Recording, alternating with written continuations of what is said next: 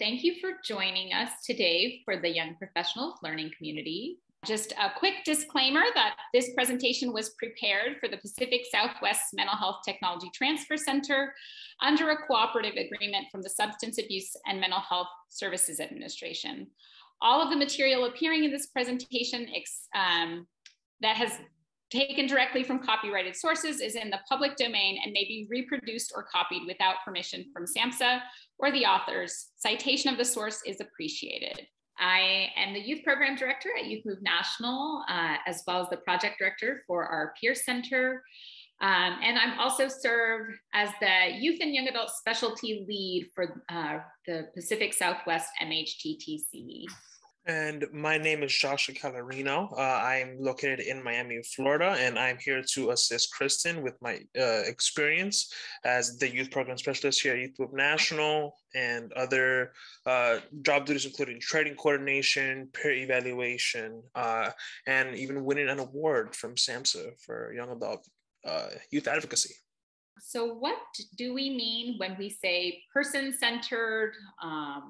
There's also, person-centered, individualized, patient-centered, they're all kind of interchangeable. But what that means is that service recipients have control over their services, including the amount, the duration, the scope of care, and what providers they choose to work with. Person-centered care also is respectful and responsive to the culture, linguistic, and other social and environmental needs of the individual. So person-centered care is really a way of thinking and doing things that sees people using health and social services as equal partners in planning, developing, and monitoring care to really make sure it's meeting their needs. This also means putting people and their families at the center of decisions and seeing them as experts, working alongside professionals to get the best possible outcome.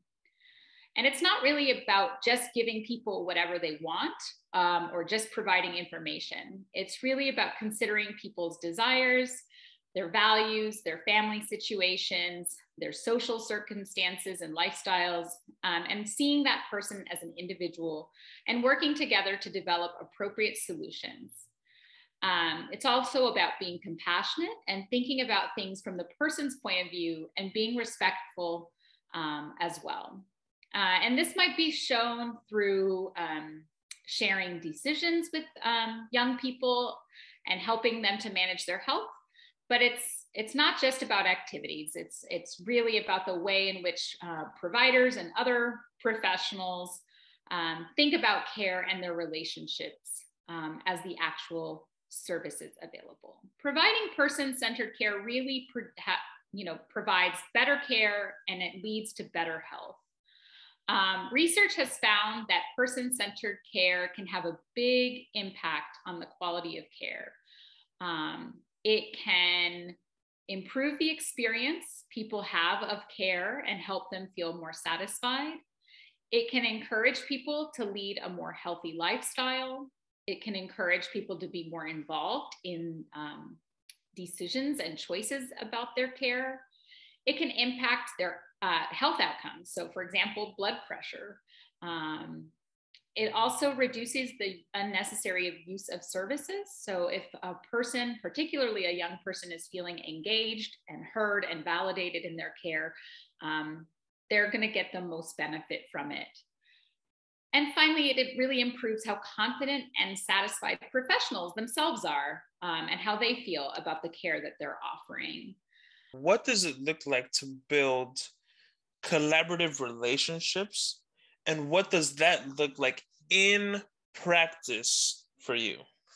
It really is about respecting people's values. It's about taking into account people's preferences and expressed needs. It's coordinating and integrating care. So making sure people do have access, as you said, Josh, to a network of supports, both in terms of people within, natural supports, as well as, community-based services or programming that's going to support their wellness. It's about working together to make sure there's good communication and information and education. It's also about making sure that people are physically comfortable and safe. So kind of that trauma-informed principle of safety. It is hard to engage in services if you're not feeling safe, both emotionally as well as physically. Person-centered care also offers emotional support, and it involves friends and family if the young person wants, right? And that's part of being person-centered is ensuring that a young person is really driving their process. It's about making sure that there's continuity between and within services, and making sure that people have access to appropriate care when they need it. So like I said, both of you touched on a lot of those themes. So shared decision-making is one framework that can support the proper implementation of person-centered care. And shared decision-making is really a process that promotes the selection of a treatment choice that is based on both relevant evidence and the preferences of a young person. And at its core, it's the principle that self-determination, so that the young person is able, that they're willing, and that they're allowed to make their own decisions, is a desirable goal and outcome, and one that young people should be supported to achieve. As I said, we really want young people to be driving their care, whether that's in a peer support relationship, whether it's in a clinical relationship with a psychiatrist or a therapist or a social worker or case management. Like, we really want young people to be identifying and driving the goals that they set for themselves. Image and graphic comes from a resource that is in the resource slide. And I thought it was really interesting how this is framed in terms of like what is needed in order for shared decision-making and person-centered care to happen. And really it's about, a clinician or provider. They use the term clinician. I can say provider because maybe you're a peer provider, or maybe you work within a drop-in center, or Anna, like you, working in a substance use recovery space. Really providing evidence and communication, knowledge and skills that the young person is also equally contributing in terms of individual characteristics and needs, their personal preferences and values, and both need a belief in the benefit of shared decision-making, a willingness to participate in the process, and acknowledgement that the current preferences are at least partially uninformed. And the next slide will talk a little bit about that uninformed piece. So, to be carried out effectively, shared decision-making relies on a number of factors related to the provider and the young person, as depicted and just discussed from the graphic on the slide. And really the most important requirement is a good relationship between the provider and young person. So if you're not able to communicate openly with one another, and Josh, you spoke to this, right? Like, relationship building is such a key part of any work that you do together.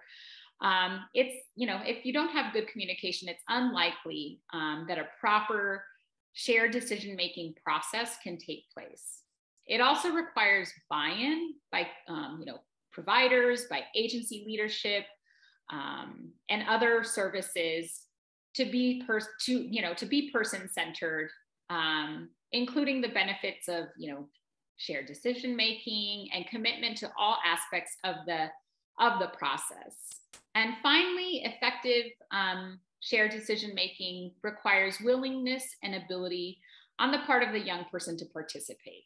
So it's important to note that both of these attributes may need to be cultivated by the provider, as many young people may be initially reluctant to take part of in the decision-making process, or may not fully understand the ways in which they can be involved. And I think that's something that's a really important point, is that we often make assumptions about, whether we know best for a young person, or thinking that they can't be involved because they don't know about the process. But really a big part of our role in working with young folks is to give them the information they need. So one of the key parts of doing that is what that the resource that I referenced in that graphic is they call activation. So in order for young people to contribute to the process, they need to have the skills to allow them to be empowered to actually, meaningfully engage. So this process of activation is perhaps one of the most important features that distinguishes a shared decision-making process from simple like collaboration to like a full-on process. And activation acknowledges that young people at the beginning might not necessarily already have the experience or skills to make informed decisions about certain aspects of their care. But even if you aren't offering clinical services, you can still really support a young person in building the skills to find and evaluate information so that they're able to advocate for themselves, both within treatment and outside of it.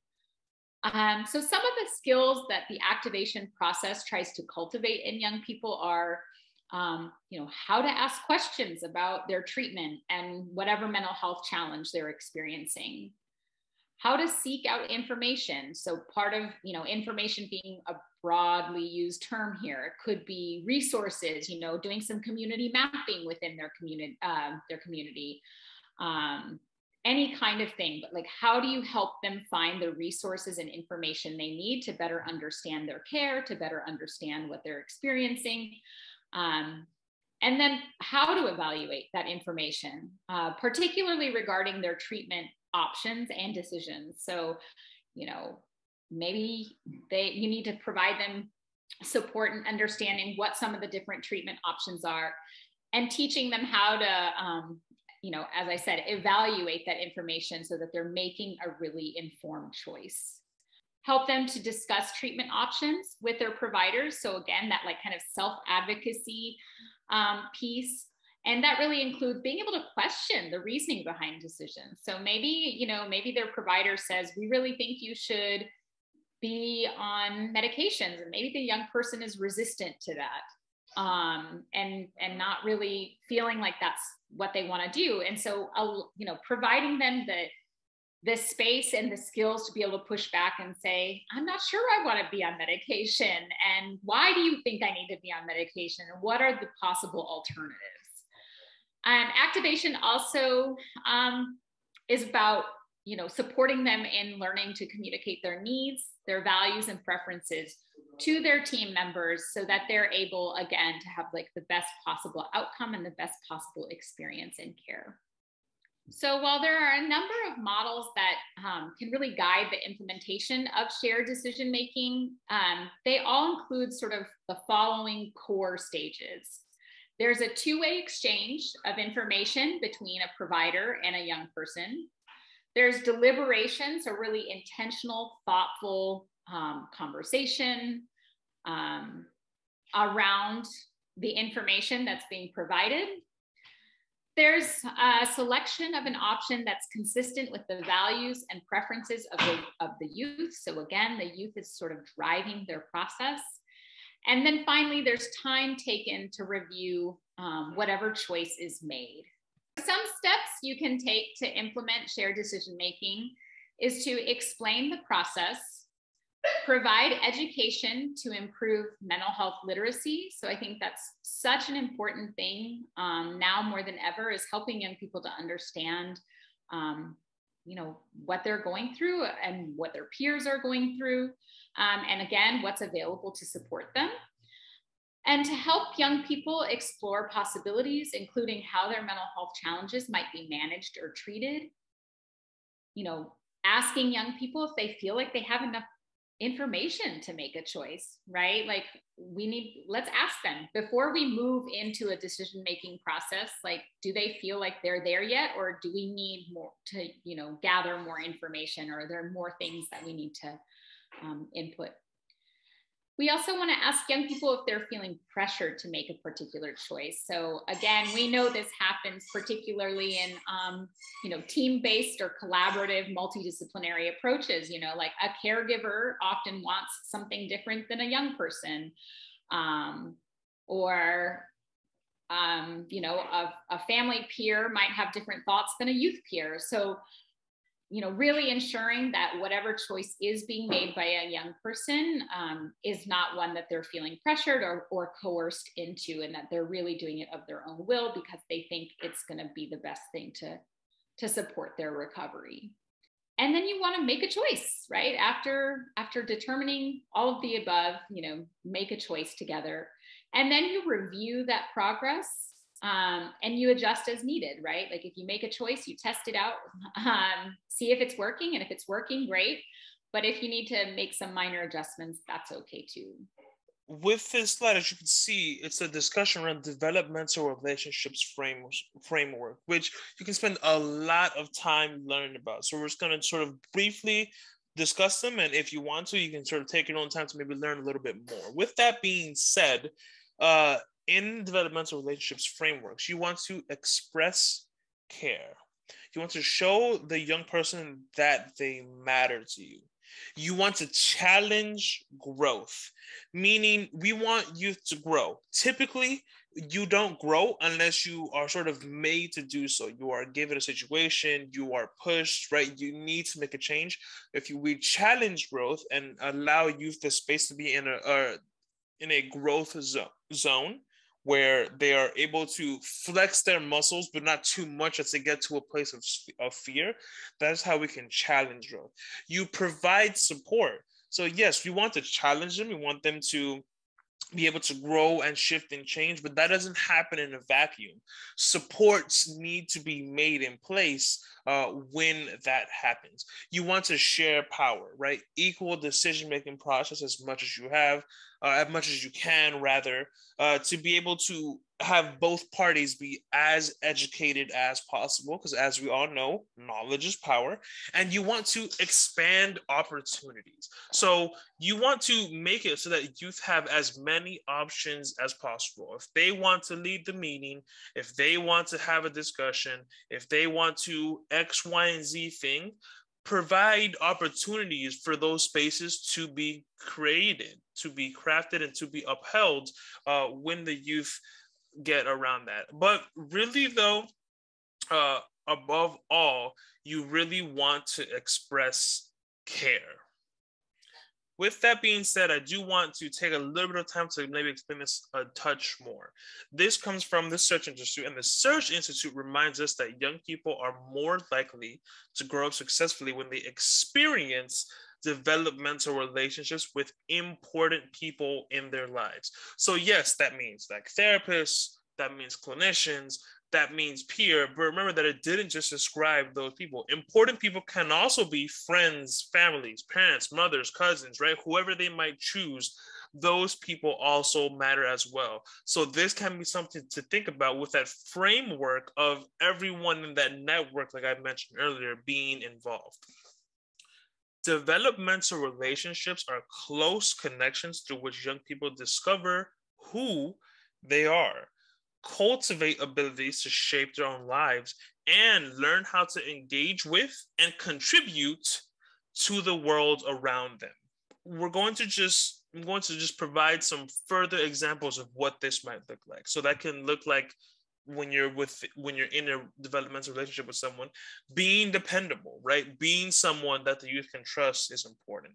Seeking to understand, right? Work to understand young people, their backgrounds and points of views when they share ideas, and that includes things like asking questions.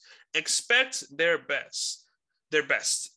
There are a lot of expectations that are placed on youth that say, oh, the youth may not be able to do this, may not be able to do that. No, expect their best. Expect youth and young adults to live up to their potential. Challenge them to think differently by asking hard questions, providing alternate explanations, and encouraging openness and different opinions, to different opinions rather. That will help them build new skills and expand their own thinking, right? Getting that challenging growth that I mentioned earlier. You want to navigate. guide youth through hard situations and systems. The work that we do is not particularly simple work. A lot of work goes into it. A lot of pieces are moving around it. So being a navigator through that can be important, and empowering youth by creating space for youth and young adults to discover and use their power really, really help with this. And like we mentioned, right, offer support when young adults face challenges. If needed, you can ask a trusted adult to be an ally and a resource through that process. And we can also, to get a little more complex, shift levels of support. Give more support when young people are struggling and less when they are making progress. Step back as their own skills and confidence build. Right. So the example that I'd like to use for this would be the idea, if you have a youth who needs, if you have a total of need, let's say, and you put that into people need 10 units of this need, right? 10 need units. If one youth needs, if one youth has 7 rather, and another youth has 3, clearly one youth needs more than the other. But if you give them both the maximum amounts of like 30 that you can give, then they never really build skills on their own. You kind of want to get them to that 10. You want to right, support them and then take a step back to allow their leadership skills and their own potential grow in those spaces. And you want to inspire youth and young adults to see possibilities in their future. Hope is a major driving force of humanity as a whole. So being able to inspire hope in others really can assist in that process. Model being a curious leader by asking questions and sharing what you're learning in your own life. Take turns with youth doing things like trying new food, music, or outings based on each other's interests potentially. Introduce young adults to people who can help them learn new things about things that interest them. And that's just a little touch on the idea of developmental relationships frameworks that we can talk about right now. With that, if I could have the next slide. So we have a small activity here. It's going to be sort of like a role play, a little food for thought, whatever you want to describe this as. So Audrey recently had an episode of psychosis. She's in her senior year of high school, and the voices she's hearing have really impacted her ability to study.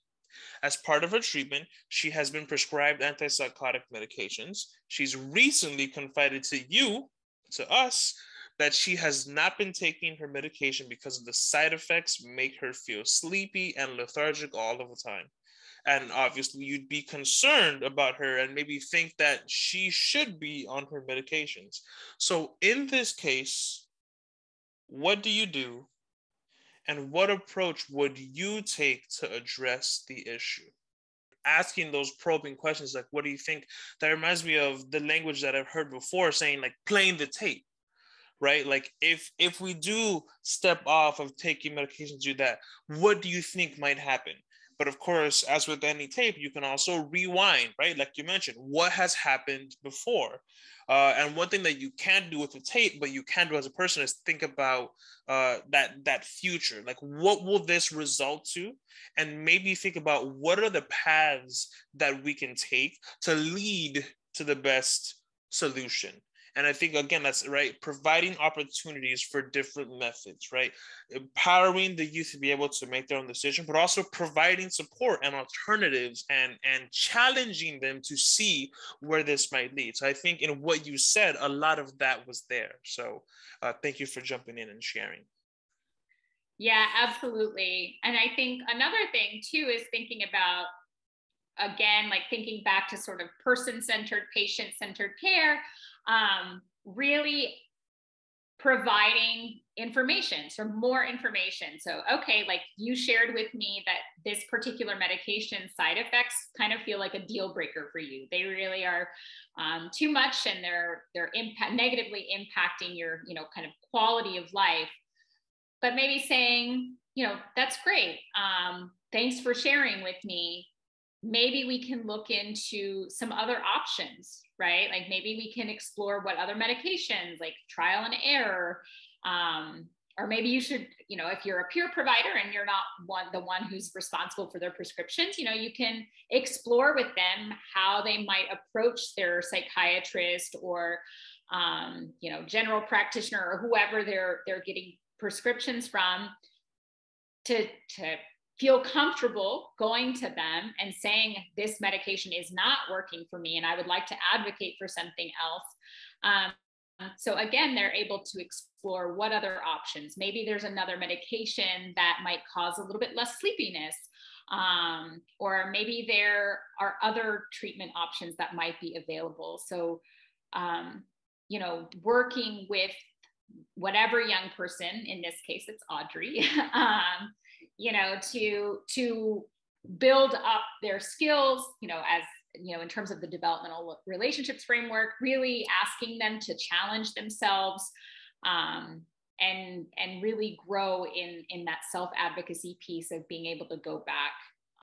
Are there barriers that may impact collaborations and that shared decision-making process? And how can we address and overcome those barriers? And just while we all think about that answer, we work and we think about things typically like in the best case scenario. So we've talked about it like, yeah, you're patient, you're kind, you're all of these things, but in reality, right, in practice, things are not always so simple. So what are both those very small things that impede collaboration, and maybe also the very big things in that as well? So thanks so much for attending.